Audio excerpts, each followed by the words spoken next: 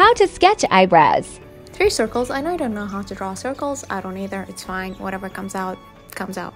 Now we're gonna follow the bottom line of these circles and start shading. And the way I'm shading is in a circular motion, as you can see. So do that for the entire thing. Keep your hand very light. And if you want to go darker, don't just press harder on the pencil, build up layers instead.